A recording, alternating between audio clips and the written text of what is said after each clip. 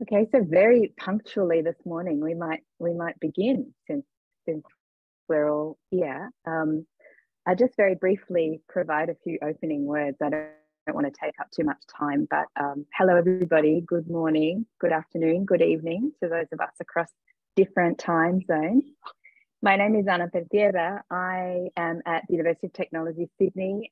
I'm the Associate Dean of Research in our Faculty of Design, Architecture and Building.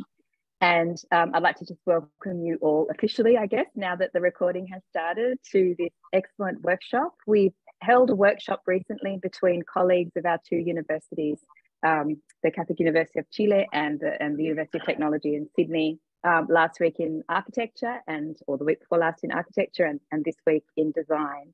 And we really want to make this a fairly close and friendly and informal conversation where we share some of the overlapping interests and ideas that amazing researchers from both sides of the ocean have. So normally in Australia, we would like to, it's traditional for us to acknowledge the custodians of our land. And so I'd like to start by acknowledging that I'm coming from Wongal country and that the campus of our university is on Gadigal country. I'd like to acknowledge our elders past and present and extend that acknowledgement to pay respect to any of our First Nations colleagues and students who may be joining us today. We'll be joined later on by Jason De Santolo, who'll be coming late to our event. So he may provide another acknowledgement when he arrives. What we're going to do today is just alternate speakers between the two universities. We've got around 15 minutes each for each person to speak, and we're going to be fairly strict with the time so that we have enough space at the end for questions and comments and conversation. Our first speaker today will be Martín Tironi. Then we'll hand over to Jacqueline Goss. Then we'll go to Pablo Hermansen with Marcela Mora. And then we'll hand over to Cameron Tonkinwise. Unfortunately, Camila Ríos is not joining us today. She's sick, so we hope that she can join us in future conversations.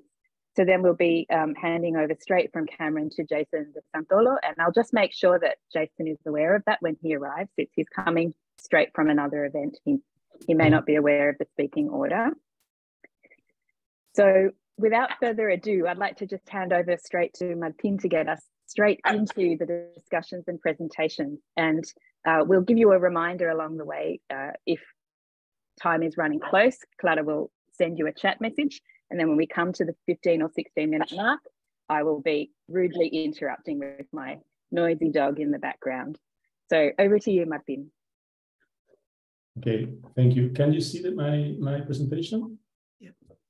It's okay? Okay. Yep. Yeah.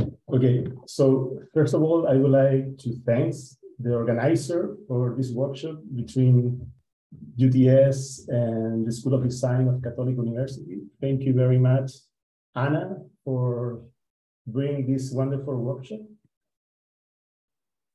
So in this presentation, I want to share some experimental thought around the notion of more than human design, proposing some element for a critical and maybe decolonial agenda to problematize the hegemonic paradigm of human-centered design. Most of the reflections that I'm going to present today are developed in a co-edited book called More Than Human Future, which will be available next year with Routledge, and Pablo Marco is part of this book. So situated in the contemporary discussion regarding how to rethink design from a post-anthropocentric perspective, I will argue that the scenario of multi-systemic crisis that we are living demands a renewed capacity for design to make possible ecological futures. So in this presentation, I will try to address this need of decentering design from anthropocentric and colonial frame. So my presentation will organize in three parts. First, I will provide a brief context of how I started working with this idea of non-anthropocentric design.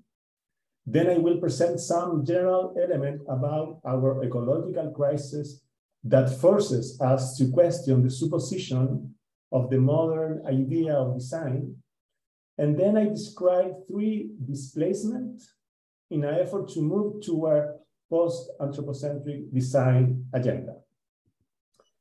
So I want to start saying that the idea of post-anthropocentric design begins with the work that we have done with Pablo Hermansen, who is here, in the Interaction Design Workshop in 2014, in collaboration with the National Zoo of Santiago. This research that we have developed with the zoo consists precisely of questioning certain suppositions that are mobilized in the human-centered design and trying to rethink the role of design to create interspecies encounters. From the beginning, we conceived these practices of prototyping in the zoo as a testing laboratory to speculate ways of relating to other species and entities. The idea was to try to transform design into a mechanism to generate questions and problems about how to situate design beyond human users, opening alternative way of corresponding with non-human using the notion of Tim Ingle.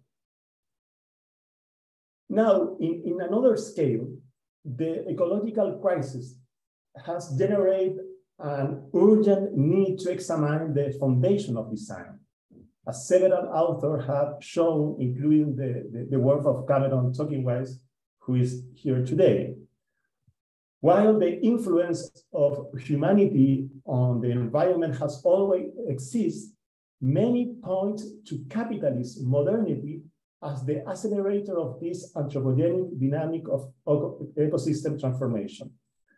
Our capitalist modernity is inseparable from the process of colonization and its capacity to expand a particular understanding and valorization of the planet and all its non-human components, in which non-human are conceived as a mere resource for the satisfaction of human needs. From this perspective, Earth becomes an object of appropriation and exploitation, forgetting, as Tim Ingle will say, its condition as the foundation of all that lives. In his book, Facing Gaia, Latour addressed this disposition of the moderns to emancipate humans from Earth, denying the relationship of mutual co-interdependency between human and their environments. There is not question that the position that design has occupied in this context that I described is marked by its function as a tool for operationalize this specific way of understanding the Earth. Some authors argue that the modern colonial frame has imposed certain limits on the way in which design is practiced, turning design into a negative ontology, that is, design that does not problematize its strategy of production, intervention, and relationship that design establishes with the environment. So I will propose 3 displacements in a way to open the discussion that design can activate in order to contain or maybe respond to the ecological damage and move to a post-anthropocentric design. As you know, over the past few years, the idea of human-centered design has invaded the practices, discourses, and discussion about design. The idea of user-centered design does not only circulate on the main school of design around the world, but also become a standard to measure the good design. The human-centered design that informs design practices is based on the dualism that understands nature as an object and society as a subject, establishing an instrumental relationship between human and non-human.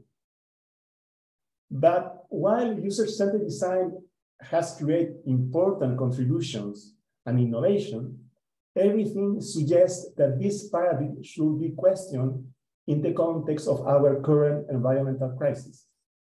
The complexity of the current challenges suggests that the notion of human-centered and its focus on human protagonists is insufficient to think about and face problems that go beyond the dichotomy between nature and society, and requires exploring more relational and planetary mode of projecting design, where design participants are not only human, but also non-human ecosystem. This preoccupation has demanded designers to move out of the comfort zone delimited by relationship between humans to describe and interpret the associations among multiple ontologies and exploring the notion of coexistence beyond human boundaries, as Isabel Stengers proposed. A design that is no longer oriented to a stable human entity, but that is open to all terrestrial entities, as Latour put it, in which the focus is on the ecology of human and non-human relationships that sustain the diversity of life. The second displacement that I will develop to unfold post-anthropocentric agenda has to do with problematizing the notion of futures that informs and has guided most of the practice of design. If we really want to take terrestrial design and the environmental crisis seriously, it's necessary to interrogate the dominant notion of future that govern the world of innovation and design. The concept of future that dominate is attached to a modern and colonial idea of progress, of human progress. Here, the future is synonymous with developments, emphasizing an abstract future emancipated from the tradition and the past. In that sense, one of the challenges is to explore a design features oriented in a post-dualist practices, in which the future are not only for human purpose, but co-designed with more than human entities. That involves projecting worlds in which human and more than human can coexist and enriching each other in an interspecies process of correspondence. So if design traditionally point to how to achieve more human future, preferring white men and seriously impacting the nature of the planet, a challenge, I think, for decolonial design will be assuming that the future are not exclusively designed by human or for human, but rather by multi-species shared with technological agencies, plant, virus, telluric forces, rivers, tradition, and so on. So looking at world-making capacity of different entities is not only a call to humility in design, but also a matter of being open to redesign with other entities new mode of sustainable futures. Thinking with Emmanuel Kocha, we need to create the condition for multi-species and shared futures.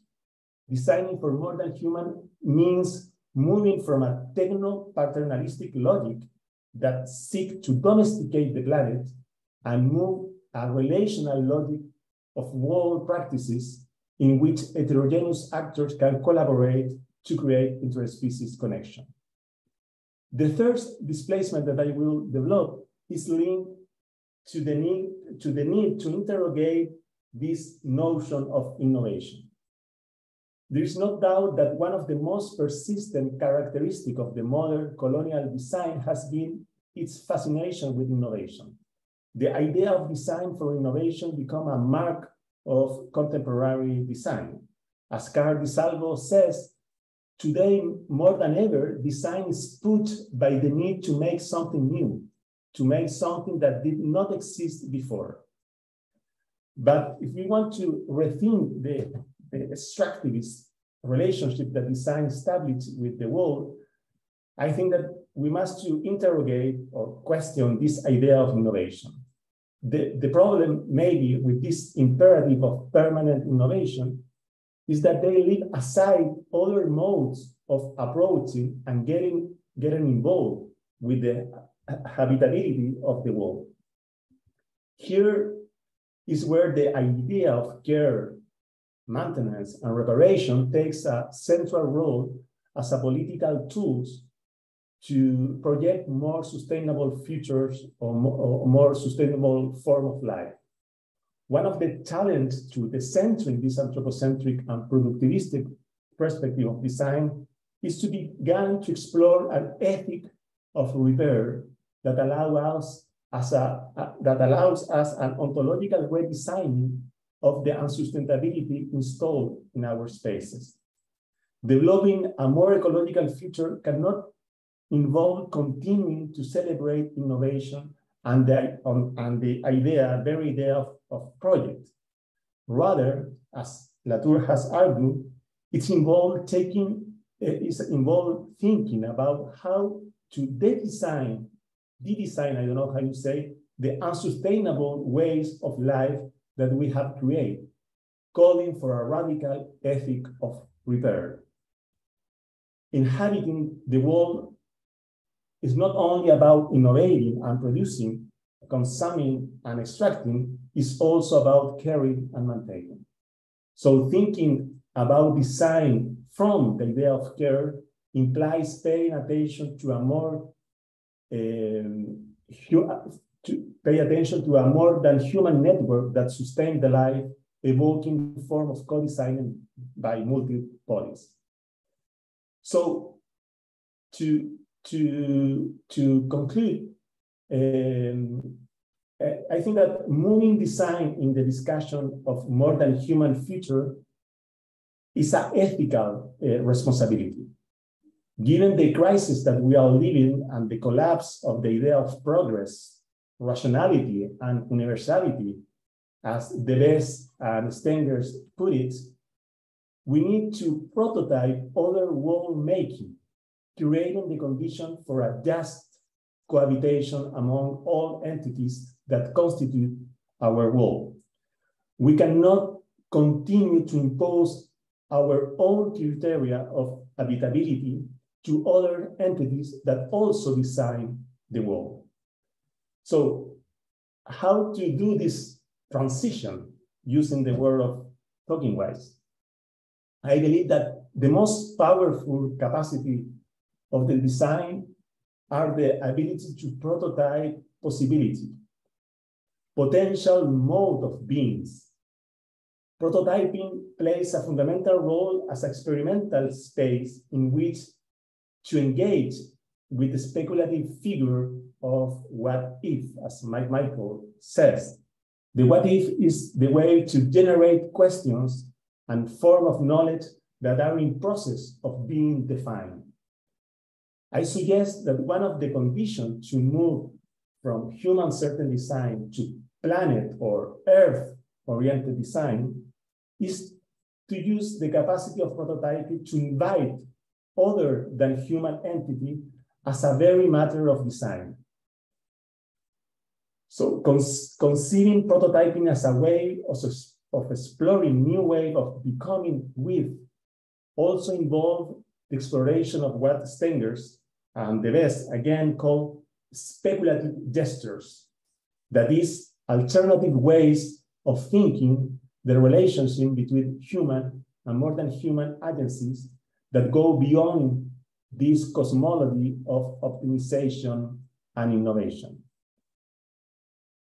We should use the potential of prototyping to create future with future, as Tony Fry says, to go beyond what we know and closing those unsustainable futures. We could say that an earthly form of design should create listening prototype. I don't know if that exists, listening prototype, or diplomacy prototypes to coexist with other non-human designers. Thank you. I don't know if...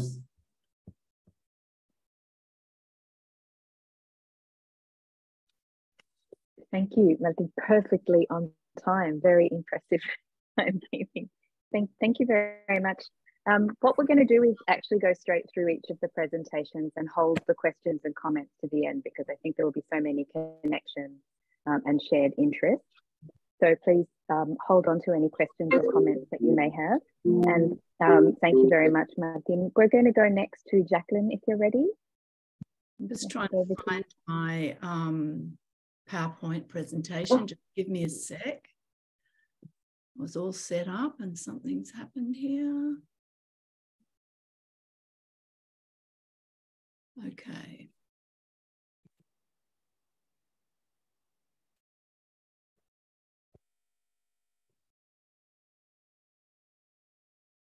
Just hang on a sec. Stop share.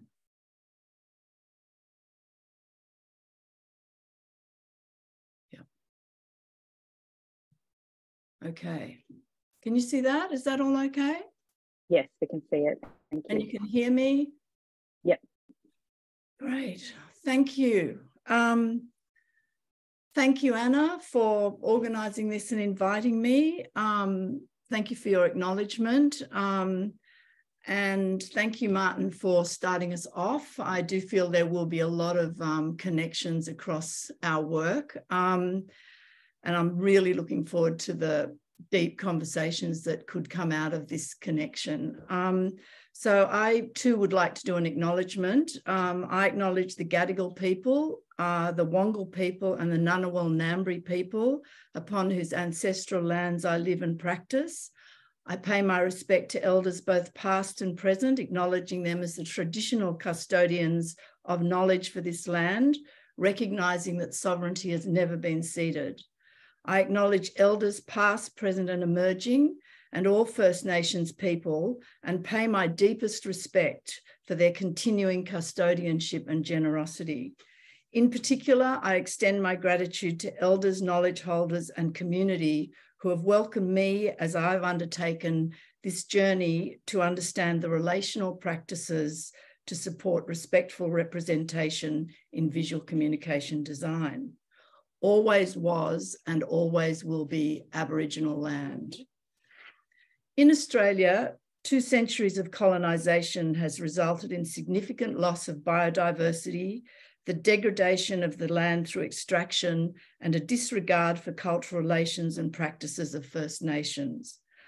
I posit that this sense of devastation is manifest in the practices of design, and in particular visual communication design, as the experience of awareness of unease when the designer in practice is faced with choices or questions of value in complex social situations. By consciously adopting an approach grounded in decolonisation and respect for each other and the earth, I reframe the understanding of this anxiety. Being attentive to this experience of unease has the power to disrupt and transform what I refer to as design knowing, and produces a design being through a relational understanding of situatedness and connection. The practice of relational designing and respectful representation that I describe here negotiates Indigenous and non-Indigenous perspectives with an aim to heal country and community through land management practices and education. As a non-Indigenous visual communication and information designer, the foundation of this practice is built on the experience of working with Indigenous-led projects, spending time on country with elders and community, working with Indigenous academics, artists, writers and scholars, investigating the history of colonisation, theories of decolonisation and decoloniality, and understanding the resistance and resilience of First Nations people. Central to this approach is the act of respectful translation. Giving attention to the critical containment of the practices of interpretation informs the formation of a critical relational practice that decenters self and aims to replace self with place. At the time of European colonisation, there are at least 250 Aboriginal and Torres Strait Islander languages spoken across this large continent. These were distinct languages, not dialects, each with its own extensive vocabulary and complex grammar. This linguistic diversity reflects the diversity of Aboriginal and Torres Strait Islander cultural identities more generally.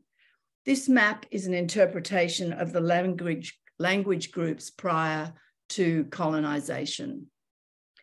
For over 60,000 years, First Nations communities have been in relation with their country, specific places, recognising that the health and well-being of all the entities in place is a custodial responsibility.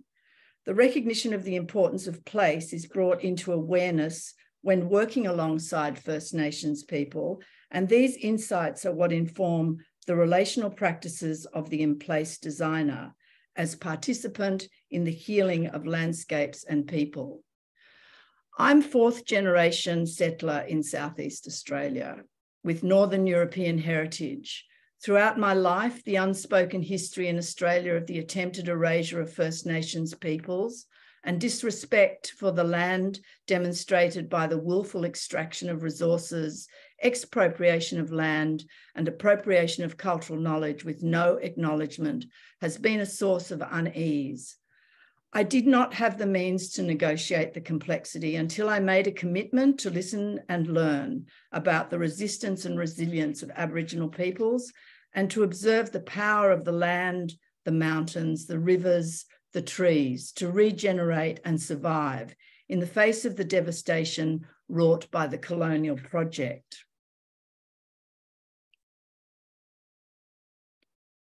For me, the colonial project has created an unthinkable world that demands a way of rethinking and bringing to design being a realm that is different to the contemporary design knowing. Martin, you've begun to pose a similar sort of question around the planetary concerns and how to deploy planet-oriented design. And your 4 points, bringing design down to earth, situating design, decelerating design, and recognise the intersectionalities in design, focuses on the need that fosters more careful and ethical cohabitation on a damaged planet. My presentation has resonances with that work, and it is heartening as we begin this dialogue between our places.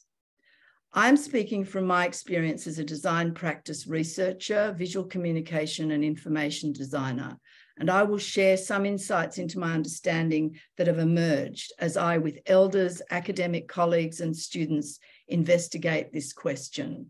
How do contemporary Australian creative practitioners and designers learn to live and work respectfully on country? The Indigenous-led projects that I will describe are directed towards the revitalisation of Indigenous ecological and cultural knowledges and the care and repair of devastated lands where sovereignty has never been ceded. I share my methodological process and my commitment to cultural change through design. So much of my work, methodologically, I've been committed to research through design as a knowledge-creating paradigm. It recognises practice as significant in this process. Research through design refers to scholarly inquiry that systematically engages in professional practices of designing, and it's value-based and is concerned with ways to negotiate the improvement of real-world situations. Central to this research has been the influence of scholar Linda Tuhiwai-Smith and her book, Decolonising Research. In particular, the responsibilities of the researcher working in cross-cultural projects and her description of the complexities of the insider researcher. So my research holds these 3 investigations. One, the project, which is, today I'm going to talk about the Fire Sticks Alliance. Secondly, the research for design, which has been around looking at the responsibility of non-Indigenous designers and how they come to become or consider the notion of the in-place designer as a way to negotiate that.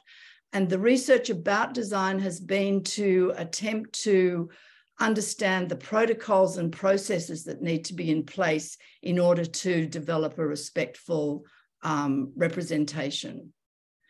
So moving on to fire, which has been one of the key projects that I've been working on.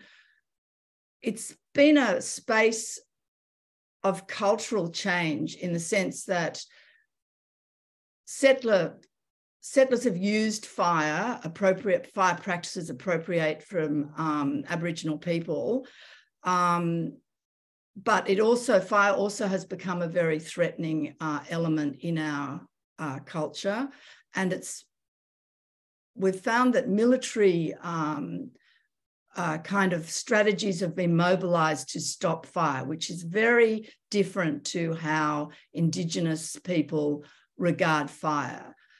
Fire for an Indigenous custodian is central to the management of land, the caring for all the animals, all the plants, and very different to the kind of practices that are undertaken in Western land management.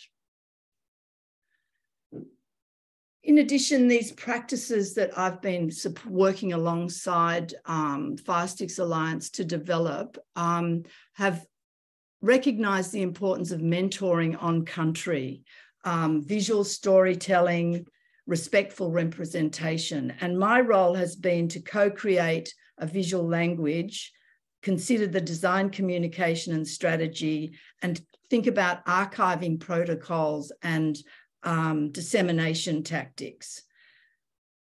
This is an image from Yorta Yorta, which is where one of the National Indigenous Fire Workshops is held, where people gather together.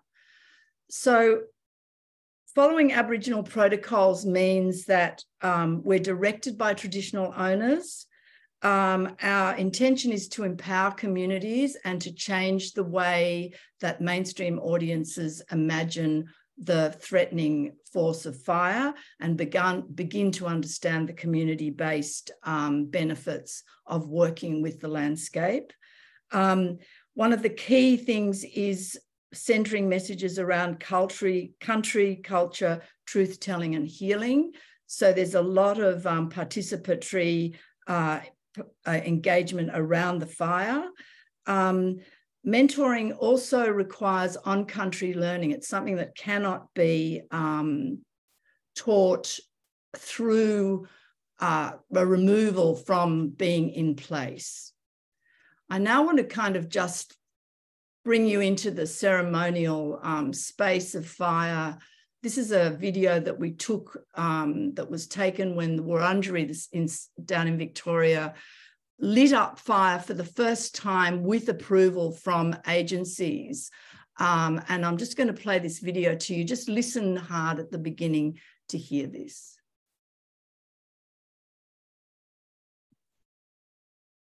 Local practices need to remain. If you're not doing this, you're losing everything. You're losing language, you're losing connection, you're losing everything. You must have your cultural practices.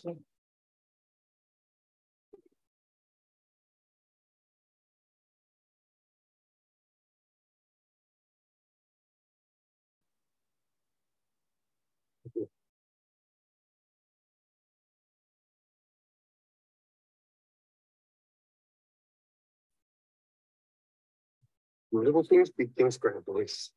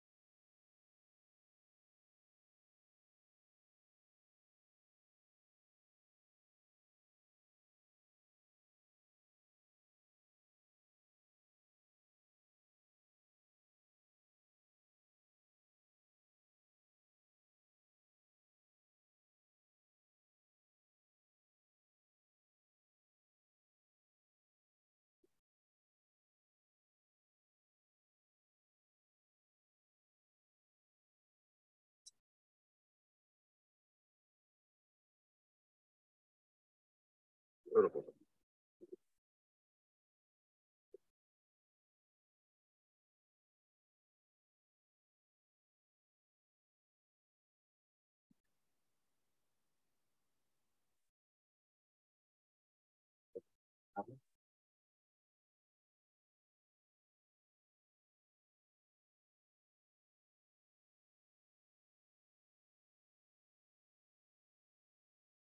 Okay, I'll stop there because I'm going to run out of time.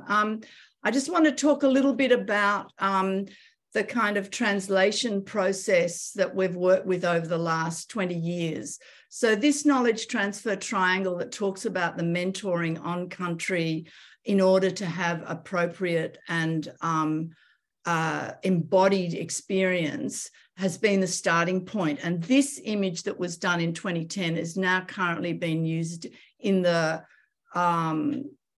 mentoring program that FireSticks has set up, and their goal is to mentor and ensure 100 fire practitioners in the next 3 years. It's a 3-year program.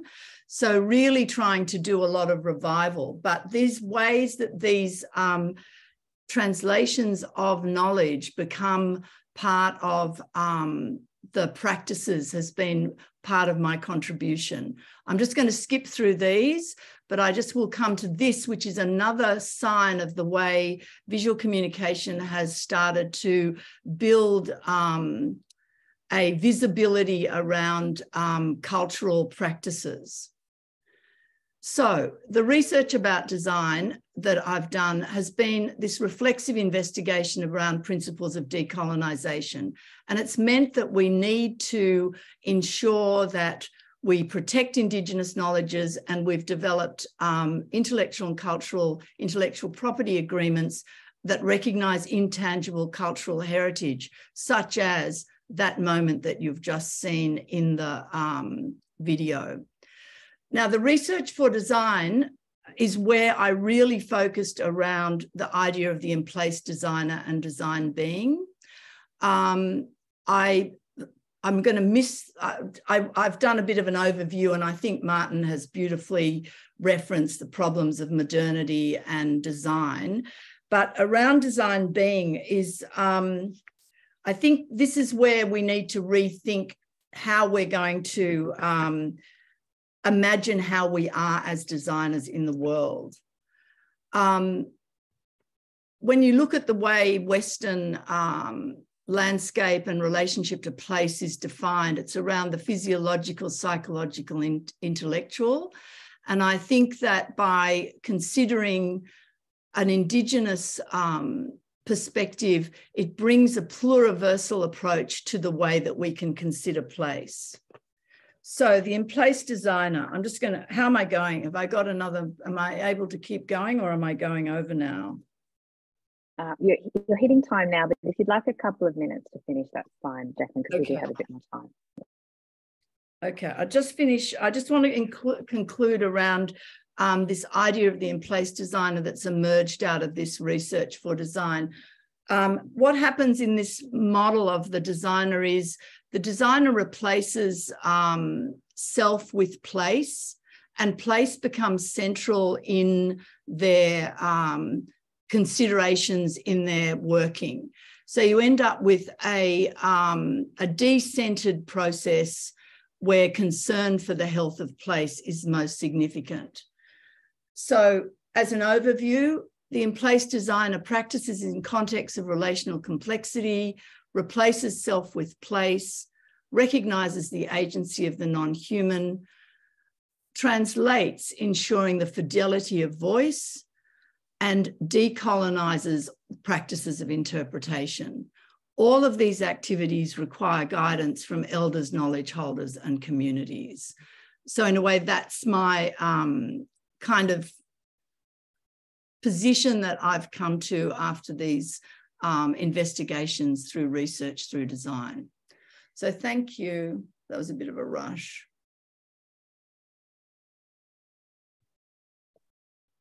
No, it was great, Jacqueline. Thank you very much. And such a great continuation of some of the points that Martin started as well, actually through the detailed, in-place work that you're doing. So thank you very, very much. Just a reminder, we're holding questions and comments to the end. So we'll move now straight to Pablo Hermansen and Marcela Mora, who'll be presenting to us from Chile. And I would just like to welcome Jason De Santola, who is here as well. Hi, Jason, great to see you. I just thought I'd let you know, Jason, that Camila Ríos, one of the speakers, is unable to join us today because she's sick. So what that means is after Cameron finishes his talk, we'll go straight to you if that's okay. Fine. Thank you so much. Great, thanks, Jason. Okay, over to you, Pablo. Okay, hi everybody. First, sorry about our Spanglish presentation.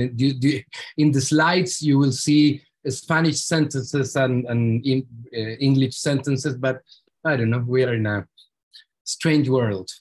Well, I need to share the presentation. That's a very important part of the thing. Let me see. No, it's okay?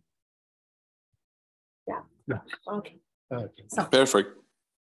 Okay, good afternoon and good morning, everyone. This video shows the Chilean pavilion at the 2021 London Design Biennial, designed by curators Marcos Chilet, Carol Laureta, Martín Tironi, and Pablo Hermansen. The pavilion, entitled Tectonic Resonances from the South, from User-Centered Design to Planet-Oriented Design, in the same way that our dissertation will try to do, problematize the hegemonic ways of understanding and doing design. With Tectonic Resonances from the South, we will try to support that there are many ways of designing or worldling. In other words, that design is not tragic or tied to the logic of the modern capitalist machinery. We understand design as the practice of renewing us and transforming us, reconocernos y transformarnos, a situated practice whose aim is to exercise capitalist modernity.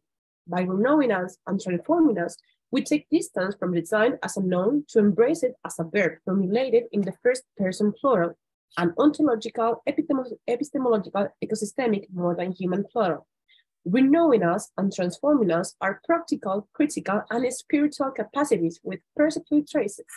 By prototyping ourselves, we apprehend each other humans and other humans, making possible a creative coexistence into each of the worlds that make up our planet.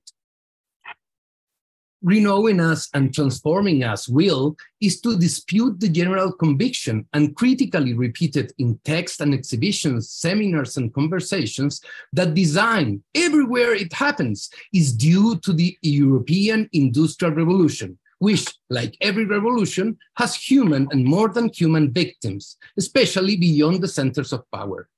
Tomás Maldonado illustrates this idea by defining design as a, quote, creative activity that consists in determining the formal properties of the objects that are to be produced industrially, imposing the binomial in industry consumption as a compulsory step point for good design. Approaches like Maldonado are possible only if we restrict design to a mere modern discipline without its own ethical origin. In this line, the historian Ana Calvera proposes three hypotheses about the origin of design. She places the first origin in the English porcelain factories of the 17th century.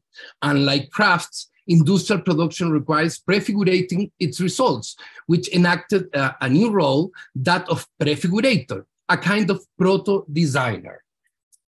The second hypothesis adds a new duty. The prefigurator must add value. Calvera situates this on the Universal Exposition in London, where Victorian furniture was exhibited alongside objects of industrial production, opening a debate between arts and crafts and industry. Henry Cole, organizer of the exhibition, then raised the need to add socially necessary aesthetic value to the new objects, conceiving the designer. The third hypothesis highlights the international articulation of design as a guild, organized in the ICSID and inscribed in the developmentalist project with Planetary will that followed the Second World War. European industrial designers constitute an armed wing of this capitalist civilizational project. A century after the Crystal Palace exhibition, the controversy between industry and arts and crafts has become history. The discipline of modern design was purely institutionalized and socially naturalized. Said by Nigel Cross, designability is something that everyone has, to some extent, because it's embedded in our brains as a natural cognitive function. This map suggests that those excluded from this natural cognitive function are not a minority, but rather the norm. This distorted map gives the North a superlative importance, showing that, for example, the Iberian Peninsula and Bolivia have the same surface. Bolivia has almost double the surface than the peninsula. Also proposes the national territories as discrete and homogeneous units, which makes the invisible that even within the so-called developed countries, only a part of the urban population enjoys the promises of modern developmental discourse. At the same time, its gradation of blue suggests a unique path towards progress. The materialization of modern discourse depends on an idealized nature, always exuberant and available to be transformed into resources. One of the worst consequences of the Western colonization projects is that a group of human conquerors or entrepreneurs, convinced of their exceptionality, have managed to take control over the destiny of the world. Is it possible to reconcile with the exiles of capital? Will we be able to exercise the mode of production that deepened our planetary crisis from design? Looking for keys to answer these questions, we will go back to the dawn of the West, trying to identify the moment when the epistemological foundation of modern design are. We place our hypothesis on the origin of the Western design in the myth of the Gordian knot.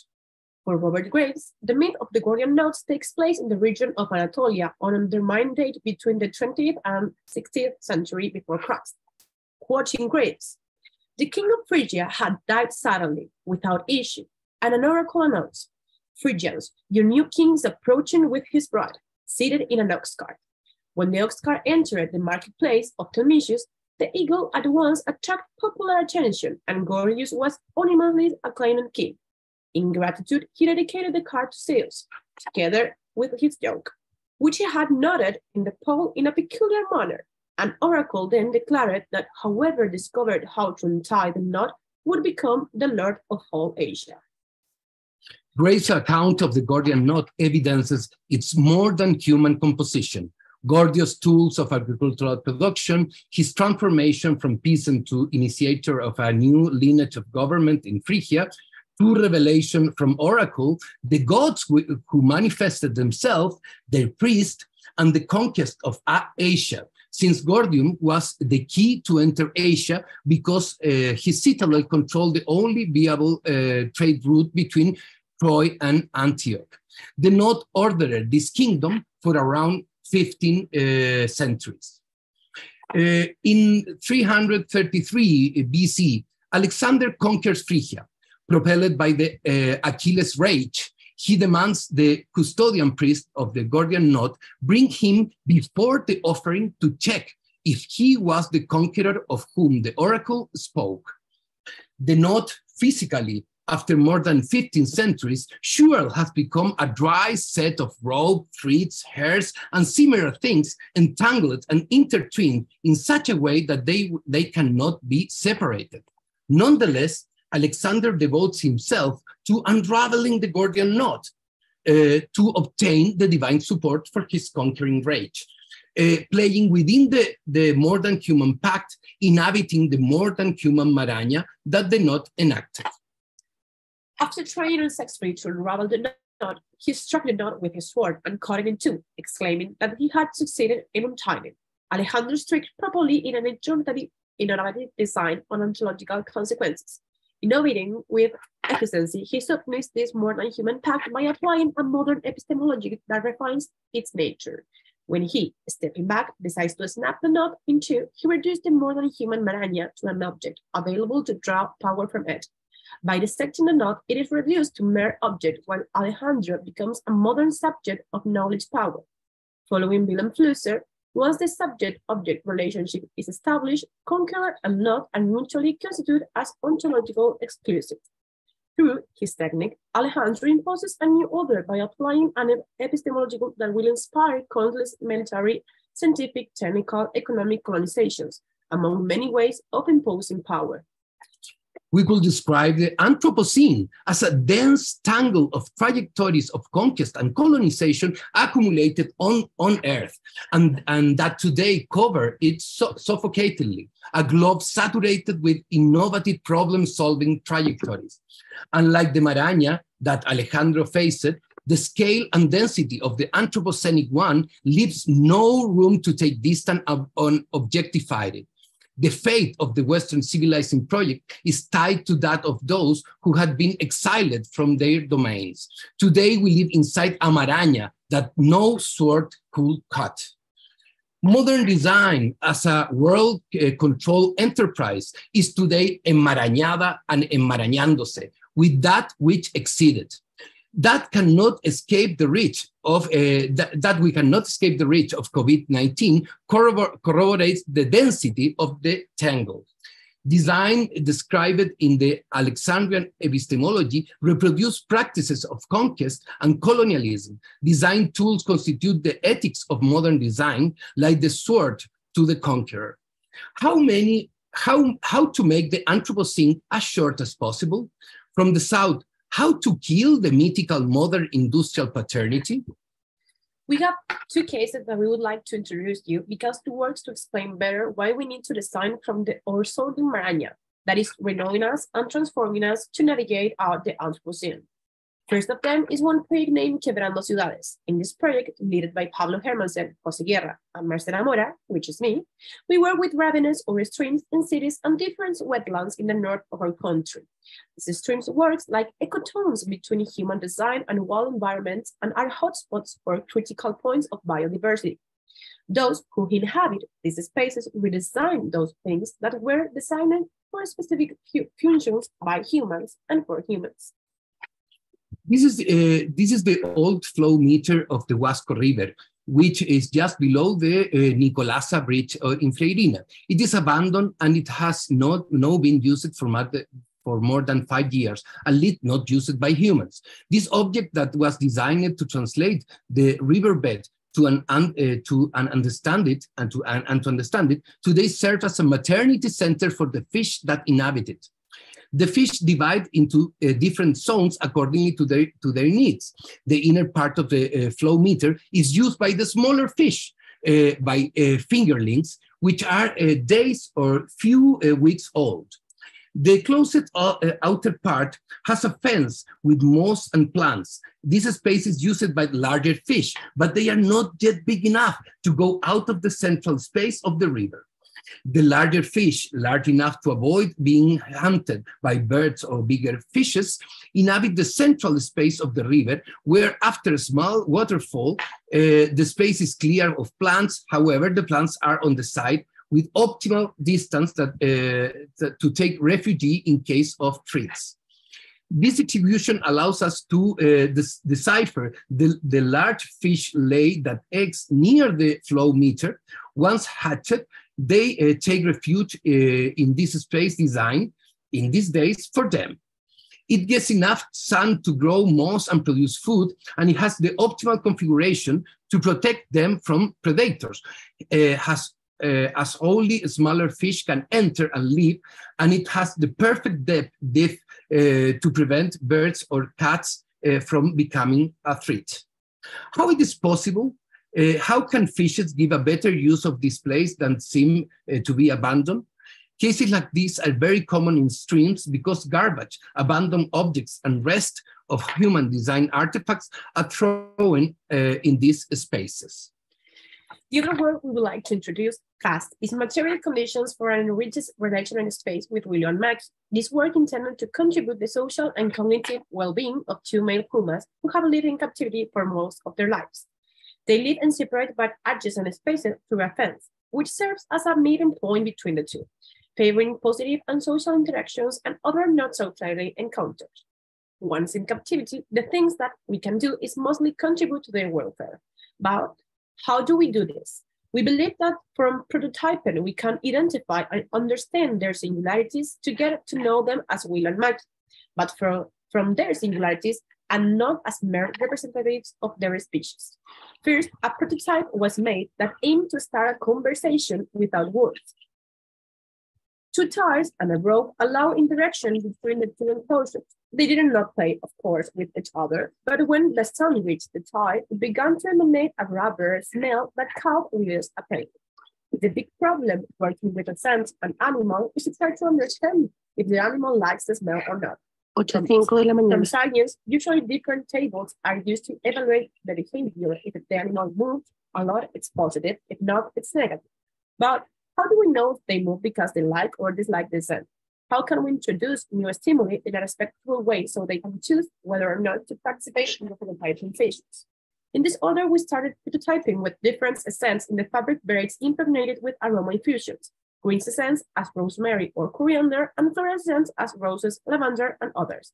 And this is what happened. Willow always chose the breads with floral scents. He is the oldest. And his rhythm is fast, he walks slowly, and he washes everything very, very casually. He chooses scents that are just like him. Maki, in the other way, always chooses green scents. Their perfume is strong. He's the youngest, so he needs to smell like an alpha would do. I usually think of him as a male teenager trying to get noticed. So the smells that he uses give him power. He smells stronger than Willow. What happened then is that they found each other through the fence and start sharing a moment, releasing endorphins as they touch each other. Then Maki goes and wraps himself in the braid with flowers, essence, and tries to strike up a conversation with Willow in order to meet again at the fence. Today, Willow and Maki share the same space, and only vestige of the fence that used to separate them remain. Yeah, it's okay. It's okay. Thank you very much. We have another slide, but I don't want to use too much about the time. Thank you.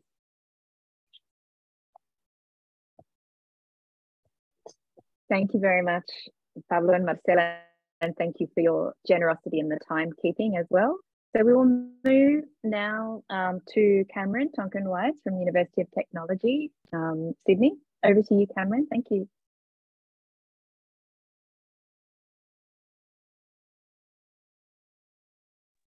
Okay, sorry. Thank you. Hoping you can see the slide with too many words on it. We can see it. Yeah. Great. It's a very exciting morning here, evening over there, because there is a lot of really productive overlap. To some extent, I feel that what I'm about to talk to you about is a little behind where a lot of the discussion already is. So let me just preface it by saying this is me trying to do some thinking through, very much work in process as a result of things I've just been reading and writing about just recently. So really looking forward to hear how this goes. It chimes, I think, very well with some of the claims that have been made. I'll preface it by saying, first of all, it's within transition design. It's an attempt to think in a kind of causal layered analysis way or multi-level perspective in order to facilitate the transition to design or of design. Should we perhaps abandon the word is the provocation that I will end with. So I'm a little concerned whether the word itself isn't limiting our capacity to go with these transitions that we are already seeing in the talk so far. And I'm making a very inappropriate use of Audre Lorde's text there to kind of ask this question. And I'll just begin just with this quote from Yoko Kama, almost as like an epigraph, just to kind of say the way in which she names that design, as has been described already, tends to refer to a neutral and placeless way of being. It tends to be a designing from nowhere by nobody, for everywhere, for everyone. She calls this dominant design, but to some extent, she then says, or let's just say it's just design. And so to some extent, I think she's naming the problem that I'm trying to think through here. I'll try and read a little bit just to make sure that I stay on time and coherent. So I hope to make a contribution to decolonizing design, or particularly decolonizing design education, which I believe is essential to allowing us to transition to more equitably sustainable societies. as has already been described. Decolonization is not a metaphor, which means there is no decolonization without ceding the discourse to those who have been colonized. And as a beneficiary, if not a furtherer, even if unwittingly, of that colonization, my contribution could perhaps first and foremost be to just withdraw from attempts to lead the discourse. And I think Jacqueline has usefully indicated the importance of, for example, Indigenous-led in relation to this project. Another role which I'm risking is to use my privilege to criticize and undermine the systems perpetuating my privilege in order that they might more easily be displaced and not reproduced by those who have been colonized. And so I'm kind of referring to hospicing modernity as a kind of project, though obviously there is a risk of recentering myself in that. I'm going to skip a little bit because I think everybody is familiar with the importance of decolonization compared to post-coloniality. And just ask about this question of design's role in this. So we have heard some quite nice phrases. We need to, for example, remove the hegemony of design, for instance. And I like the double genitive there. When we say sort of modern design, when we refer to the relation of design and colonization, the question I'm asking is how Gordian knotted is design and colonization in that way? How much is it in fact actually the very essence of colonization? So design might be in its essence a form of coloniality, and merely ceding design or design education to the colonized might see the continuance of that coloniality, particularly with respect to a non-human species, as we've been discussing, and the unsustainability of that way of defuturing. Decolonizing design, therefore, would mean not just the more than a metaphor of giving control of design education to those who've been colonized, but would further require a thorough transformation of what's involved in design. Decolonizing design must involve decolonized ways of designing. So to explain this, and this is where I start to be a little sort of regressive as I try to kind of think this through. And I'm kind of reproducing ahistorically Anna Calvera's typology that was usefully described just previously. So I think we need to differentiate design in its broadest sense of acting with intent, planning and action, which I'm calling deliberate design. We need to differentiate that from the more restricted but still general sense of producing artifacts, perhaps built environments, and even the processes that make use of those artifacts or take place in those built environments, which I'm calling making design. And then this third, which is the very specific sense of the commercial practice of design services taught in formal institutions of learning, such as schools and universities, which I'll call professional design. Now, obviously, as you can see in this picture here, professional design refers to processes that are primarily European in origin. The modern profession of design was formalized just over a century through the establishment, for example, of the Bauhaus in Europe, though that institution is perhaps just the most explicit version of modern designing, synthesizing explicitly or in parallel other attempts to regularize technical training in the arts. So all of this was an attempt to kind of think about production. Just sorry, by the way, I did have the great opportunity to go to the Bauhaus in Dessau. I was there with a Dutch architect who was being very silly. He created a chicken coop just outside the Bauhaus. And then at one point the chickens escaped and got into the Bauhaus. So it's a nice more than human moment in relation to modern design. It feels like the sort of story the late, and really I miss him, Bruno Latour, would have used as an anecdote in some lecture sometime. Okay, from certain perspectives, it's not just that professional design, this modern professional design, happened to be most successfully institutionalized and commercialized in Europe, and particularly the Anglosphere, the primary source of colonization against which decolonization efforts are directed. There are ways in which design is axial to colonization. Consider, for instance, that modernism's explicit deliberate design was to break with all existing traditions and constitute a new universalized version of the human. This is what I mean. It's not just that design was used by modernism as a way of doing colonization. The project of modernism by design was explicitly colonization, the detraditionalization of all locales and the replacing with the universalism.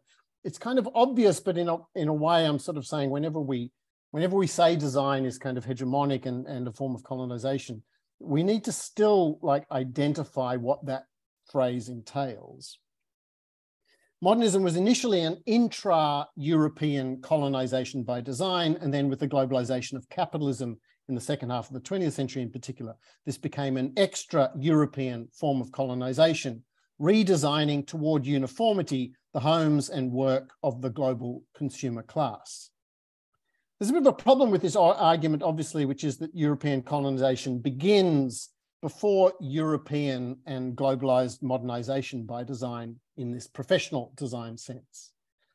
So it's the difference between the modernism of the post-industrial revolution, art applied to manufactured goods, and the modern period, the kind of pre-Enlightenment and Reformation versions of scientific rationality informing the birth of modern capitalist economies. And again, I'll just pick up here that very nice phrase from Ana Calvera of the Prefigurador, the kind of idea that, you know, from the 17th century, you had what could be a fourth definition of design, let's call it production design or machine design. This is the kind of making that most critical philosophers of technology refer to, mass machine products, some with their own mechanics, as afforded by the specific specification of identical components, something that was only possible by systems for manufacturing materials into standardized, more or less pure forms. So the commodities of coal, oil, lumber, steel, glass, ceramics, textiles, etc. The form of these products was less important than the more aesthetic concerns of professional design. Those aesthetic concerns initially motivated by modernist edification, then by marketing in the US with the streamliners, and then with user-centered design, as we've discussed with Martin. Key products of this machine design are, of course, weapons and their pair locks. It's the same mechanism as Tony Fry's written about, and the components for modes of transport and quick construction of defensible housing. These, of course, are all absolutely central to the actual violence of colonialization. And then the whole thing becomes a positive feedback loop. Machination requires commodities, which necessitates seizing resources, through colonization, which requires the production of machined goods, and so it goes. This cycle, however, suggests, in the way I've just described it, that machine design is not just an instrument of colonization, but a fundamental part of colonization, if not the key to colonization. So if machine design is inextricable from colonization, what does that suggest about professional design? Well, certainly Eurocentric is professional design in turn inextricable from coloniality. So there are perhaps three possibilities. Professional design is a neutral process that just happens to have been dominated by Europeans and used for colonization. Professional design maintains at its core and perhaps extends machine design's coloniality. So post-colonial design would just perpetuate that coloniality. Or there are aspects of professional design that exceed, resist, or redirect machine design's coloniality. And these afford opportunities for decolonized designing. There's a kind of transition possibility within. Do we actually have to cut, which we can't, from professional design? Or can we find things in it and listening prototypes, for example, can we find these things in it that would allow us to transition? This kind of second one, the one that suggests that design is ineluctably colonial, has these kind of characteristics: use of commodified, if not made to order materials, as I mentioned, abstractly framed problems, dismissal of existing responses to those problems, data-based research rather than kind of contextual qualitative inquiries, decontextualized designing in a studio, separate, not going to country, as Jacqueline talked about, universalized evaluations, does this benefit the most, imposed results through regulation, monopoly, or marketing, kind of globalized capital. The third ones, the ones within professional design that might hint at decolonized design, might be the intimacy with material constraints and tendencies, wicked problems that require dialogue mapping, actual conversations. Ezio Manzini's account of design for social innovation, where it's all about the designer finding existing solutions and just helping them, not coming up with the new, again, as Martin described. Participatory and collaborative design, pattern-based designing, unfinished designs, which I've written a bit about, open and legible designs. These are all occurring within professional design, and I'm asking this question of whether they offer opportunities to redirect professional design away from colonization. This, however, is not straightforward. Consider the first one, which is that intimacy with material constraints. And again, picking up the previous discussion of craft. Design training in some specialisms, more than others, does still involve acquiring a felt knowledge for materials, though rarely in their place-based specificity, not going all the way to their provenance and exploring the bioregion from which they come. These moments within design practice are often characterized as the craft of design. In some ways, I think this is an oxymoron. A well-established tenet of design theory is that design arose by deliberately distancing itself from craft. So this was the work of John Chris Jones, Chris Alexander, numerous other figures, for example, during the design methods movement in the 70s. Alexander, for example, describes craft as an unself-conscious process of evolution. It's more or less random modifications that have to be field tested before being deployed. And then if they work, they're reproduced until something in the environment changes to require their random modification again. By contrast, designing, in Alexander's famous formulation, happens self-consciously in abstracted virtual domains where multiple changes can be explored, you can do creative leaps, and they can be evaluated in that virtual domain without needing full-scale field testing. Now, this conceptual distinction certainly captures what is distinctive and powerful and colonizing about professional design, drawing attention to the particular efficacy it accessed, one that enabled the great acceleration, one of the nice accounts of the Anthropocene, for example, or Capitalocene or Plantationocene. However, in Chris Alexander's account and John Chris Jones, and consequently many others, this distinction that captures the power of professional design is dependent upon a deprecation of craft as a blind and mute process, with examples drawn from non-European, always non-European, and pre-modern instances of what I characterized before as making design. So this is problematic. This would suggest that while there's craft within design, this reproduces a colonial distinction, a colonialist distinction, in ways that may limit its capacity to be a pathway forward to decolonize designing. I just suggest, by the way, I want to make two comments about this. The first is, one way forward might be to pick up Malcolm McCullough's argument about what he refers to as a digital craft. And on the one hand, this means the way digital systems and environments can be perceived as having an aliveness, a resistant materiality, even animistic tendencies. And on the other hand, it points to the necessity of sense-making in context of complexity, crafting what Nora Bateson calls warm data. And I've just put on the screen here these very interesting dialogues that occurred between Dave Snowden, wealth complexity thinker, and Tyson Yunkaporta, just considering, there were kind of 4 different yarns. I've just given the citation for the first and the fourth here. They're all online as transcripts. Very interesting discussions about sort of complexity in a very sort of post-industrial sense. And of course, Tyson's version of understanding Indigenous knowledges, which are not always shared, but just very interesting sort of moments in which you can see something other than material craft. But the real point I wanted to make comes from the fact that I was working through Dave Graeber and Dave Wengrow's the dawn of everything. And obviously this distinction between craft and design has been shown by them, not in their words, but I think their argument shows that this distinction is a hierarchy between pre-modern non-European craft and modern European design. This distinction is part of a Togosian developmentalism that has been central to colonization, to both the conceptualization and the framing of colonization.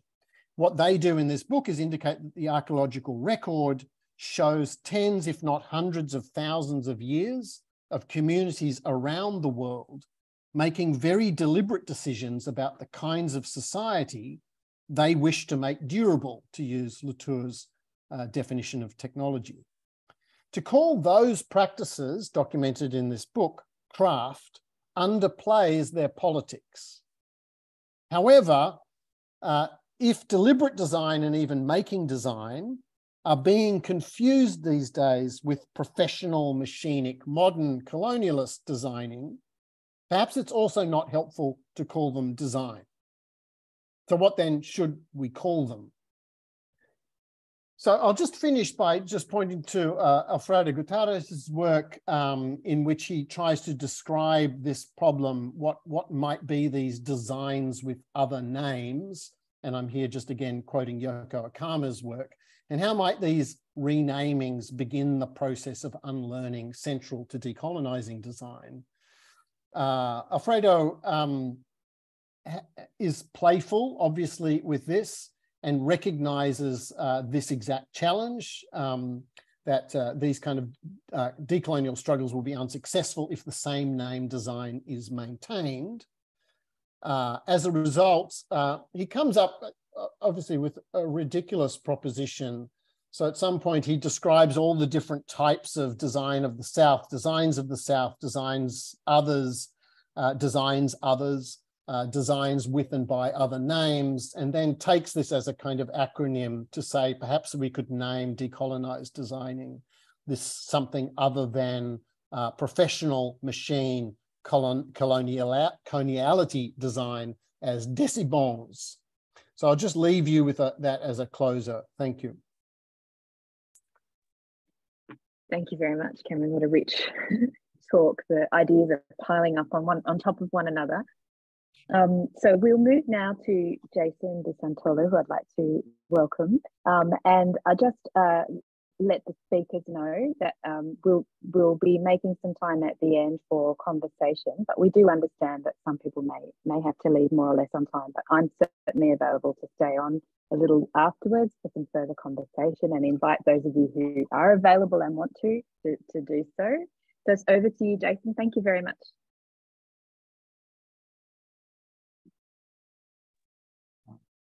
Manari, greetings everyone. Just like to firstly thank you, Anna, for this opportunity, and acknowledging it's wonderful to be here with colleagues and friends from Chile, and just acknowledging wonderful, friend and colleague Jacqueline. So nice to hear more about your amazing long decades and decades of work coming through and the in-place designer work, and acknowledging the amazing relationships that you hold with our communities and have held for, for so long, and how difficult it is to hold those relationships in an institution that just wants a bunch of grants and publications and a whole lot of other things that often don't match the importance of those relationships. Also, acknowledging Cameron and others here. My name is Jason DeSantolo, and I'm currently the Director of Indigenous Research at the School of Business here at UTS. I'm not a businessman, but I've managed to land a really wonderful job working with Robin Quiggin in the business school. And we're working on sustainable finance solutions for First Nations, and also a major project around protection of Indigenous knowledge in the Academy and beyond. Today, just wanted to focus on a little bit of a talk about the idea of for the Ijan. And this talk, really as part of a long, very long conversation I've been having with my elders, my Garawa and Yanua elders up in Gulf Country, Northern Territory, which is right up in the Gulf, up in the Gulf in this map, just for colleagues, just where the Borroloola, that is where our homelands are. Borroloola is a township that was established in the late 1800s, and it is home to 4 major tribes or clans: Garawa, Yanua, Mara, and Gudanji. And Yijan really means dreaming in a most fantastical and vibrant way. It really means all life. It includes the cosmological relationships, all the way to the stars, through the waters, the lands, and all of our relations as animals in the living and non-living world. I'd like to acknowledge all of the traditional owners and custodians of the land, the Gadigal and Wangal people that I'm here situated on, all elders past and present, and also all First Nations people who may be here or may engage with this work in the future. I'm just going to be reading as well, just to keep to time. Just like to pose also the idea of Two Laws. Two Laws was a documentary that was collaboratively made in the late 70s with our elders in Borroloola. It created a massive shift in documentary filmmaking. And it was made by Carolyn Strawn, who sadly recently passed away, and Alessandro Cavadini. Two Laws asserted the strength of Aboriginal law in a way that has resonated with a new generation of land and water protectors, continuing to shape and reshape present-day unification strategies for shielding Southwest Gulf Country in the Northern Territory from the onslaught of extractivism. Decolonising design must, in my mind, challenge extractivism in its ethical sense of becoming. This image is of the Two Laws DVD cover, and that's one of my traditional mothers who passed away last year. But I just really want to acknowledge all of the leadership that our women have played in this work, Two Laws, and subsequently in Wabada Bununu, which was another film that I made with the community. Decolonial Futures is about healthy relationships to the land and each other. Colonisation is by design. The extractive nature of design is inherently overt, yet still to be understood. And I'm really grateful for the insights today, and especially the in-place designer work of Jacqueline.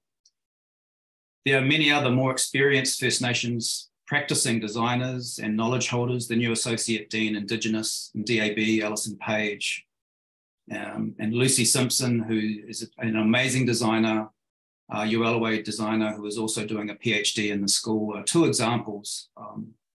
But today I just really wanted to share a bit of insight around the work that I've been doing with my elders and Gadrian Hoosen, who's a community leader.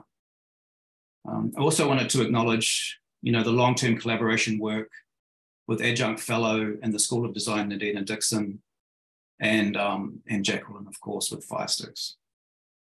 This talk is really part of a long-term conversation, as I said, around the idea of 2 laws, Aboriginal law and Western law. This film really created an important documentation of the importance of those laws and a liberational framework for the idea of legal pluralism and land justice in Australia. My work aspires to Indigenous self-determination, the protection of country and communities, and the supporting of Indigenous community-led research on country. At UTS, we centre our research on Indigenous self-determination and the exercising of our sovereign rights to protect our homelands and all of our relations. We are dedicated to long-term relationships for future generations. Even though Indigenous studies is seen as a fledgling discipline, in reality, the theories and methodologies we work with are thousands of years old. They are deeply place-based and transformatively responsive to shifting conditions. Our own theories and methodologies and pedagogies are able to holistically encapsulate and navigate these complex shifting landscapes of life through a deep understanding of the workings of these natural systems. I believe wholeheartedly in the importance of Indigenous research, not only for liberation of Mother Earth, but also for understanding ways to navigate the crisis of social disharmony and radical climate impacts. Indigenous knowledge systems are fragile and need to be protected as much as the rights of governance and representation in political forums at national levels. The recent State of the Environment report is an excellent example of this being recognised in relation to climate crisis. Through a decolonising design lens, our work is engaging with land justice-based movements for the Yijang, reimagining the outstation homeland movement through a decolonial futuring proposition where decision-making on country on our traditional homelands is exercised to its full effect as autonomous zones. At this point, I would like to acknowledge the inspiration and leadership for some of this discussion around Indigenous autonomous zones from Chile's Harmonization Commission, in our international relations, the Mapuche, and the drafting proposal of a new constitution that very sadly was not approved in the plebiscite in July. Yet we now attest to its significance for all peoples, marginalized communities around the world as a magnificent document and movement for transformations into a fairer and more sustainable society. I also acknowledge the work and collaboration of scholarly practitioner Juan Salazar. What is the potential of a two laws proposition in the conceptualizing of legal pluralism in Australia? What is the role of decolonising design in shifting perceptions of Indigenous jurisdiction and autonomy in an era of treaty making? Can decolonial futuring propositions help us here? As Linda Tuiwai-Smith states in her third edition of Decolonising Methodologies, we must get this story right now. And just as Australia grapples with truth-telling, we are also facing climate impacts and mining-induced contaminated environments. To narrow down the talk, can design be more truthful? And if it can, how can it attest to the, how can it understand and work through the extractive practices that it is founded on? Will it form alliances with First Nations justice movements and help set new conditions for transformation? This image is one of my traditional mums who's a leader for us. Jungo Nambala, Naramba, Yajina, Yogamba. This is one of the proverbs that has driven a lot of our work in the last couple of decades. The idea that we will sit peacefully in our lands forever. And if you see in these images, you might not be able to see them, but my nephew there has double wada painted across his chest. This is a new class of land warrior that is coming through. And I want to acknowledge Dr. Sean Cairns and the work that he has done with our elders. Jason, do you want to just move to presentation mode so that the slide is full screen? Just go to presentation. Sorry, is that better? No, just press that. Getting better? No. Can you see it or? Yeah, we're just seeing it sort of not full screen. I don't know where you've gone there now. Go back to where you were before. Oh, that's all right. Leave it. You've now got double screen. Oh, there you go. Down the bottom, there's a presentation mode. Okay. Down the little projector thing, third icon in. Anyway, maybe don't worry about it. Okay, sorry. There you go. Full screen now. Perfect. Beautiful. Okay. Oh. Yeah. The second. Sorry, I should have done that earlier. The second elder and the second provocation is the idea that whitefellow law changes like this wind. He's a amazing leader, Wangali, Uncle Jack, and he uses visual imagery and design to challenge extraction and colonization in our communities. And in our film, he talks about the idea that white law is just constantly changing to suit the agenda of the current government.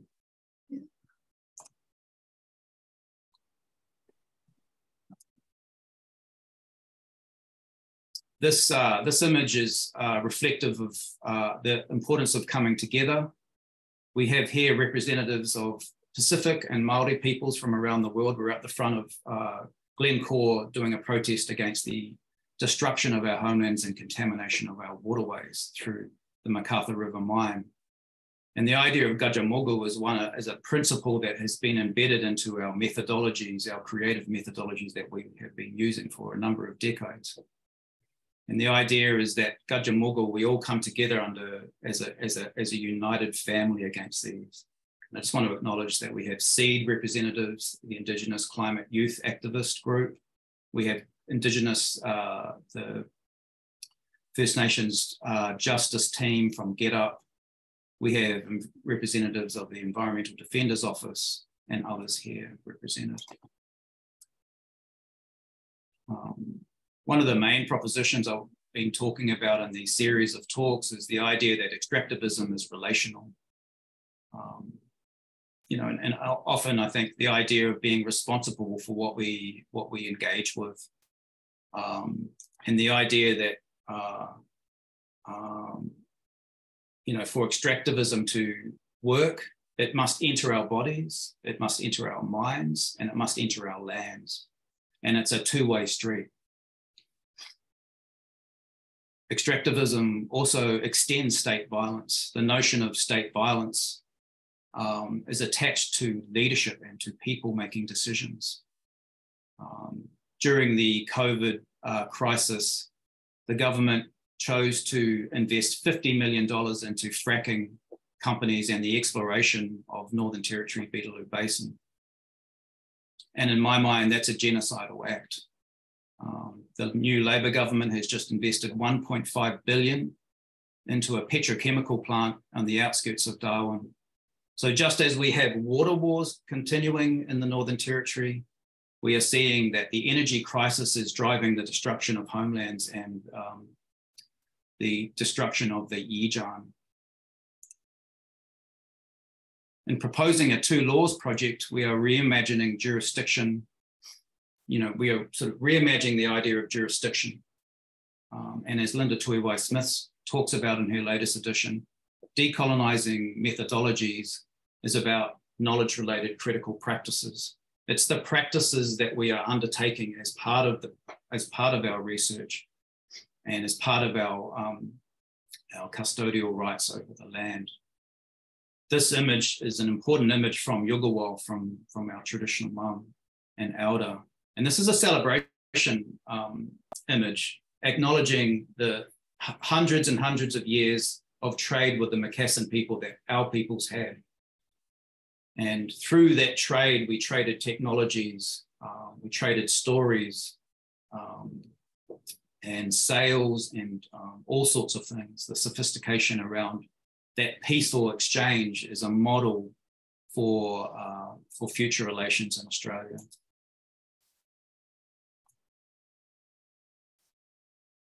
And finally, for the Yijaan, the idea of decolonial futures, as a research design proposition, Gadrian has been asking me to share this statement, and I won't read it in the interest of time. But I think, one of the most important things is that he talks about a voice to Parliament means no voice for us. There is still no voice for us today. It tries to take all the power away and take it to Parliament, into a Western system of power. Why is that? Well, it is because decision-making is on country, on land. And for the Yijaan, the idea that we should source, the important point here, I think, is that political power should never reside solely in Parliament.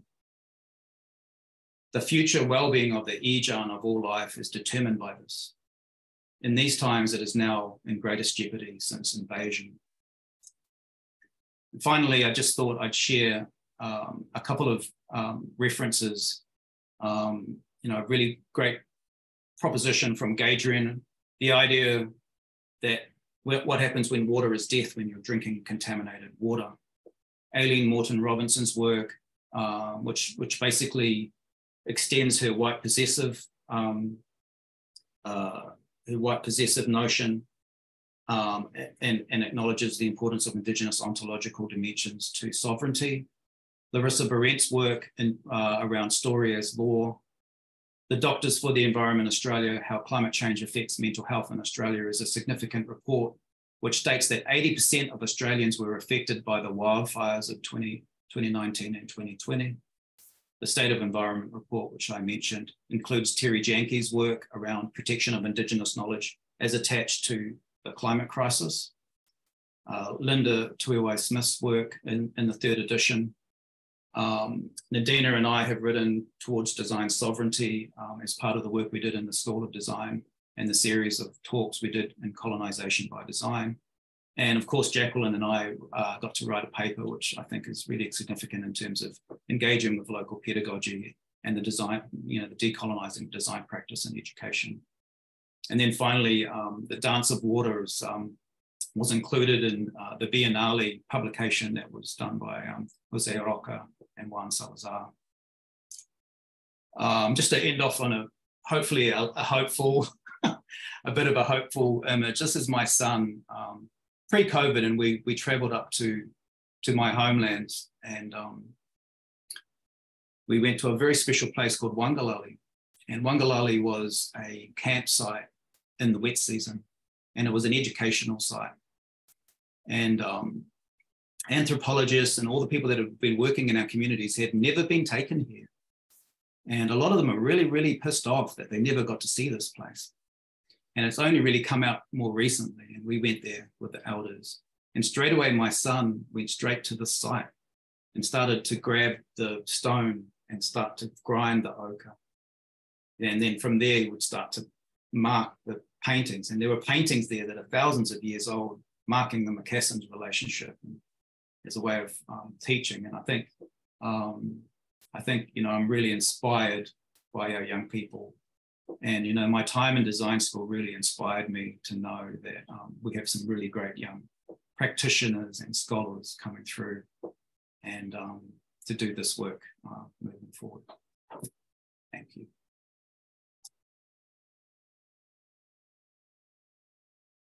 Thanks so much, Jason. Yeah, a great image to conclude the series of talks on. So thank you very much for that. I'd like to thank other audience members who've joined us today. It's really great that you've been able to come for the conversation as well. And of course, like true academics full of ideas, we've gone a little bit over time. But what I'd like to do is just open the floor to first of all, to the speakers who spoke today, who may have been holding on to thoughts and ideas that they'd like to share with the group about each other's work. I think we can stay for at least another 15 minutes or so to have that conversation, but understanding some people may need to leave, but for those who are available, please stick around for another 10 or 15 minutes of conversation. If there are other participants who wanted to add a comment or a question into the chat function is also open. And if anyone wants to add a comment or a question in Spanish into the chat, written into the chat, we can also translate that. Entonces, si hay gente que quiere poner algún comentario o pregunta en español en el chat, que está bien y lo podemos traducir también. Okay, thank you. Who would like to share some comments or questions from the speakers today?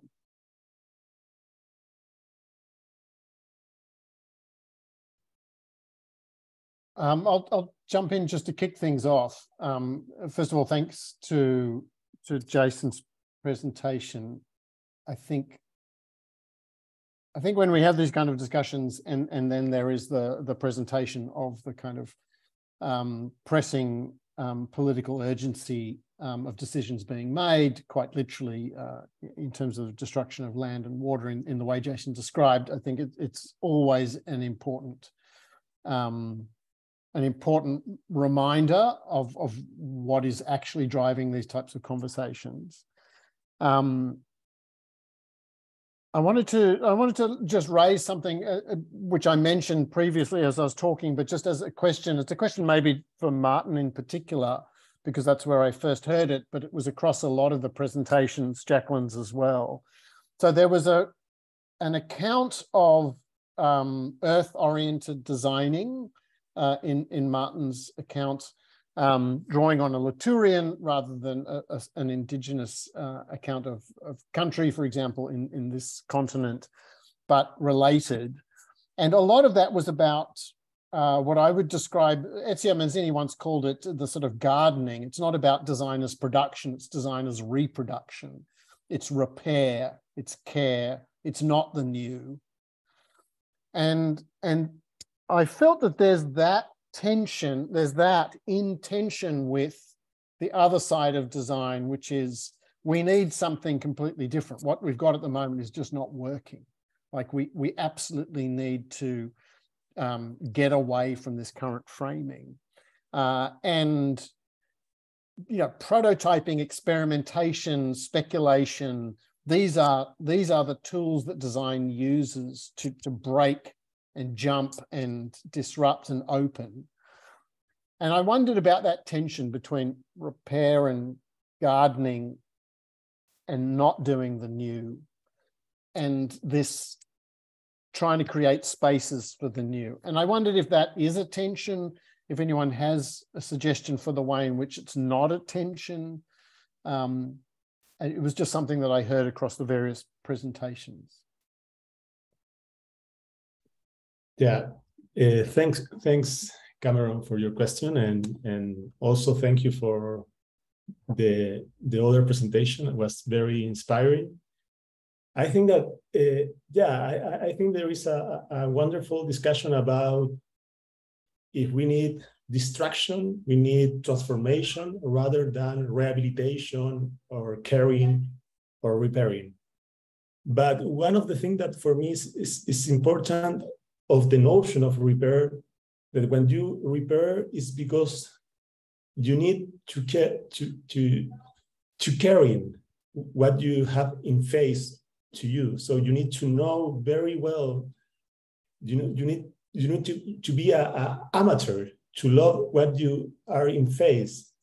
And so maybe sometimes the problem of design is that they don't stay with the trouble. They don't understand what they have in face. So maybe the action of repair implies to know in a very specific and systematic way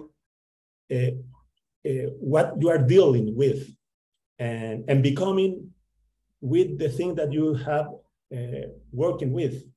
And so I think that the notion of repair can sound a little bit reactionary or conservative, but I think that the notion of care or repair implies to be involved with the problem and stay with the problem rather than impose something completely new that we don't know. And so in every action of repair, there is a kind of inventive gesture or innovating practices.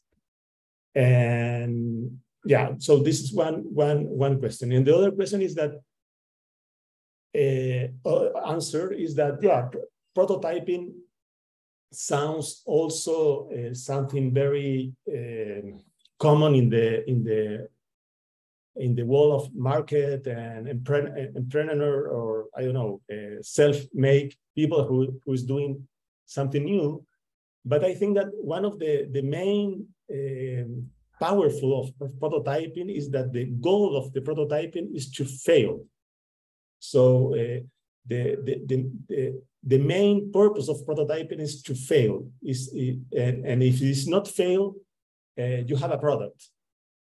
And so, and maybe one of the things that we need is to habitat the failure, to how we can think through fragility, how we can design from carrying to be permeable to things. This is why I really love the notion of corresponding of Tim Ingle, who said, if we want to carry our disaster with the planet, we need to learn how to corresponding with things. And I think that prototyping have this magnificent characteristic to be fragile, and so can be interacted by many things, species, and so on. I don't know if someone want to say, to add something. Just a quick note that a colleague of ours, Jesse Adams-Stein, is running an event in July next year, which hopefully will also be available online, and has secured Tim Ingold to speak about repair. Oh, really? In fact, yeah, July next year. So it'll be interesting to see that. Well, no, thank you.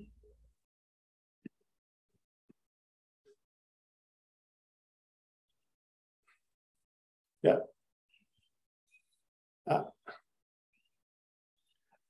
I have maybe a comment maybe for Cameron and Jacqueline, and because I am completely agree that that the implementation of modernity cannot be separate from the colonizing process. So it's this kind of inseparable movement. And design, we can situate design in this process, in this operation and this movement, and we need to redesign this movement. But one of my problems sometimes with the notion of decolonized design is when in the same concept of colonization you have inequalities, you have oppression, you have segregation, you have many different concepts. And sometimes the notion of colonization invisibilize this other operation that maybe we need to identify each operation that maybe come from the same process of colonization. But yeah, this is my comments.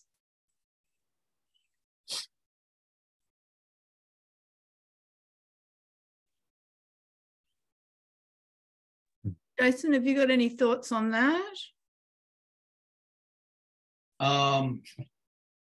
Yeah, I mean, I think I just return to, the elder scholar of Indigenous story work, Joanne Archibald's proposition around how important it is to get story ready. So be prepared to tell a story.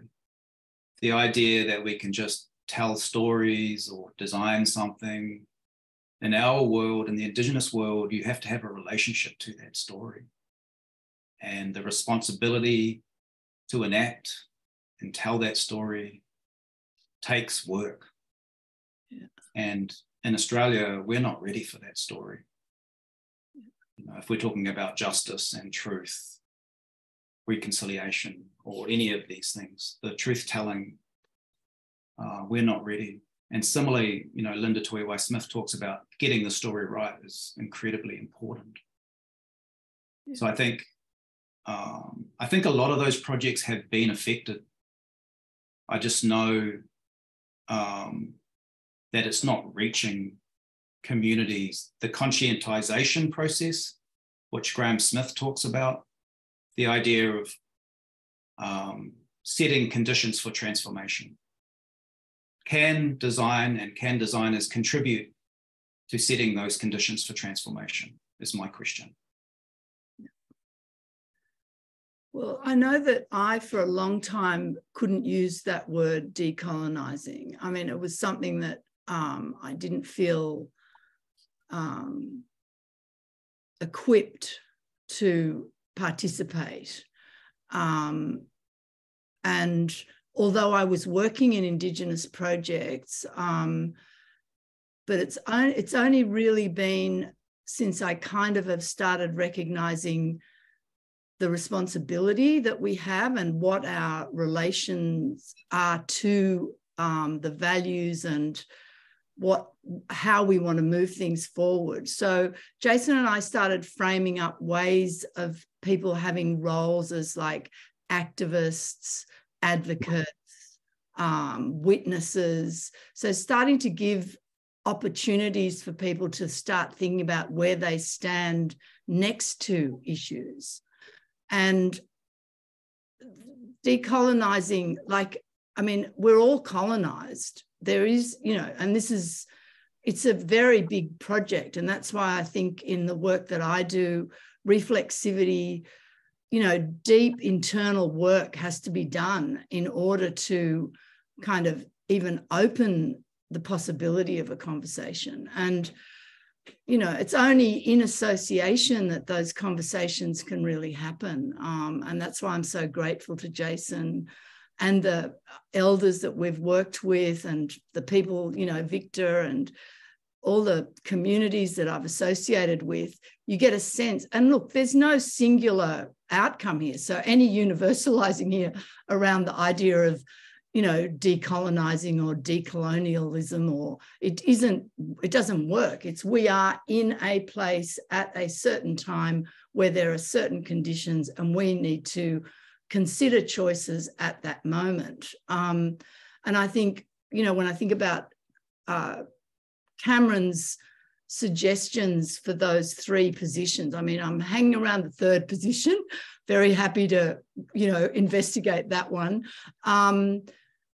And I think, you know, there are ways that design, it doesn't have to be rethought. So I am a bit of a conservative. I mean, you know, I can see the trajectories. I try to bring a pluriversal perspective to that, recognizing the Northern Hemisphere's influence on how we think about it. But as artists, creative practitioners, we do all need to negotiate the politics around that work. So I was very pleased to see those three things, you know, and I'm really happy, you know, that third one, I think we have got work to do together, maybe. Yeah, I like. Let me take this idea of rejecting universal concepts. You know, I think that's a first step, but this step must go to a deep epistemological change, and a change to I don't know where. You know, it's a change that we need to create, and that's why prototyping, you know, with other than humans, with other than Westerns, with other state of conscious is so important to be able to open epistemologically, you know, to possibilities that we don't know. And in this resistance, in this revolution, I don't think it has some specific plan to follow to resist. But I'm sure that this resistance, that re-knowing us and transforming us is a way, is something that begins and happens in the body. Let me think with Paul Preciado, you know, and thinking that we are not just colonized by conceptual or theoretical structures, but by pharmaco, you know, powers, you know, that constitutes the way our bodies grows and then I think that the way I think is our way, at least in our lab, in DICE lab or DICE, is to experiment from the body, you know, experiment in ways that we cannot explain before the experimentation happened, you know. And in that way, if you get open to a trans-ontological criticism, you know, not an ontological, not closer to the classical modern epistemes, maybe you can take some distance. And in that way, this quality of design of reflecting and transforming materiality and transforming what you perceive as the surrounding, I think is an excellent way to do it. But what I think is just to, because I think we agree in many aspects, but what I think is very different from my point of view about, for example, original nations or original nations in Latin America is that our situation, if I have to describe our situation, the Mapuche almost civil war now, is that it's impossible to describe it in a I don't know, hygienic, you know, in a pure way. It's enmarañado, it's entangled with a lot of radical forces. You know, the Mapuche resistance is not only a poetic resistance, but are narco are involved. You know, timber stolen things are involved. You know, old, you know, political resistance are involved. It's a very dirty, and I like dirty territories, you know, it's a very dirty territory. And I think in that way, we think that this from the body and situated in our bodies is very important to feel this dirtiness, you know, and to be able to experiment this dirtiness through this re-knowing us and transforming us, you know. And in that way, I think we as designers, researchers through design, we have a lot more questions than answers, you know, and I hope we can experiment together. Yeah, I stop myself. I could skip the thing forever. I think Marcos had a question, and I would just note, if people have not seen the chat, there are a number of references there, an excellent call for papers from Melissa Duque. Thank you very much for that. Some other references in the chat too. Marcos, did you want to contribute something? Yes, I'm going to be super brief because we are completely on time. And so I'm going to say thank you very much. It has been a very, do you hear me well? Yeah. Yes. Yeah, it has been super interesting. I think I'm going to dream about those chickens entering the Bauhaus. I think it's an amazing image. A little bit apocalyptic, maybe. Who knows? But it's quite interesting. And we have in Uruguay, we have a president called Felipe Mujica. Maybe you know him. And Felipe Mujica, he's a very wise man and very down to earth. He has the same car the last like 20 years, and he has all kinds of modes of not buying any new design. So if you see his house, basically his house is nothing. There's nothing new inside, and still he's quite an interesting guy and quite connected. And he said something about governing. He said, governing is the art of trying to do this and this and this and this, but in the meantime or meanwhile, we are going to do this and this and this and this. So basically he said, we can all agree in what we want. We can all go in the same direction, but really the art of governing is the art of the meanwhile, what we do meanwhile. And my question, whoever wants to answer, if there is an answer, or maybe just silent, is taking this Audre Lorde provocation of, can we dismantle the master's house with the master's tools, or in this case, can we dismantle the designer's house with the designer's tools? Even if we can solve this question, it's not going to be easy to dismantle the house. And what can we do meanwhile? That's my question.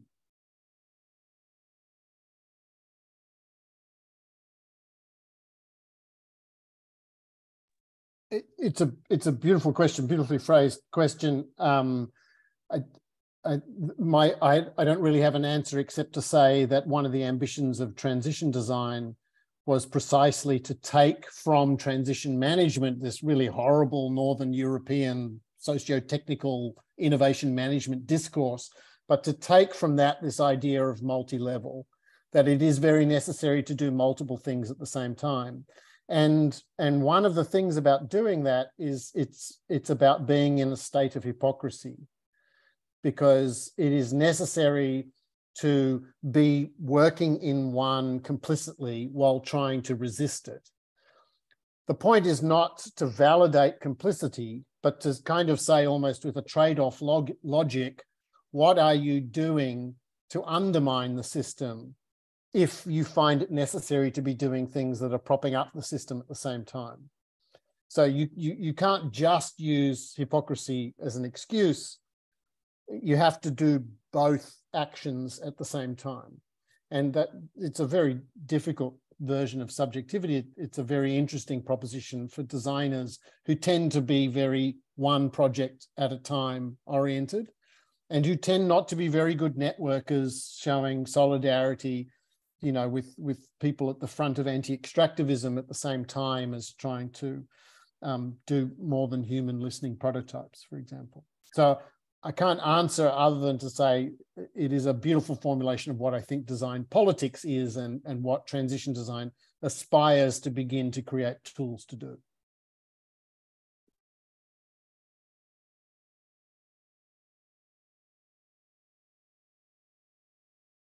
I'll just, I mean, one thing that I think in terms of academia is if we're going to show care to people who are being oppressed and the subjects of these discussions around colonization, then we need to extend that to the point that we create a fairer labor, you know, a fairer labor kind of society, where we have Black and Indigenous people on the same jobs that, you know. So I think the institutions really need to step up and create fairer conditions in workplaces and beyond.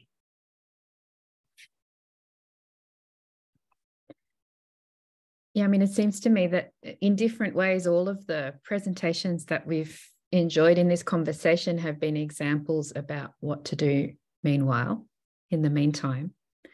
And whether it's through the teaching, through design in place, design practice, through working alongside other people, whether it's all the different ways in which I think the examples of work and thinking together, doing design work and doing design thinking together have been exemplified here. A great start to the answer of Marcos's question about what to do meanwhile. And another thing we will do meanwhile after this conversation is to think about what comes next for us in terms of these workshops and conversations. And they may or may not, Jason, include some forms of grants or publications, but they won't only be that. So I wonder if people are comfortable with my closing this session now, because I sense there's a lot more that we could say, but I'm also aware that people are juggling many things. Some people finishing their day, other people have a full day of work to get on with. But this has been such a beautiful encounter. I'm so pleased that people have taken part, and really thankful for everyone's contributions from what was a fairly spontaneous and loosely organised event. Maybe that's the best way to do it sometimes. I'd like to particularly thank Clara, who's here as well, Clara Rodriguez, who's helped us with all of the organisation. She's just been impeccable in her assistance for both of the workshops we've held. We're going to continue this conversation. I'll send some emails in the next couple of days. Thank you, everyone who has participated. If anybody wants to say a final word of thank you or goodbye, please turn your microphone on. But on behalf of all of us, thank you very much to all of you. Muchísimas gracias a todos y todas. May this be the beginning rather than the end. Yes, on behalf of the Pontifical Catholic University, the same words. Thank you very much to Clara, to Ana, and to everybody that participated. And hopefully we can continue this dialogue for a long, long time. Yeah. Thank you very much for all the presentation, and it's really amazing to see how a lot of resonance with the things that we are doing in the school in Chile, and so I think that we need to steal this conversation And so we are going to work to try to figure out a founding or something to do together. We are just across the Pacific.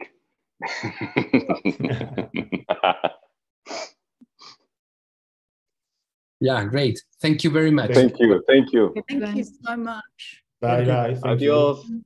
Bye. Adios. Ciao, ciao. Gracias. Thank you. Gracias.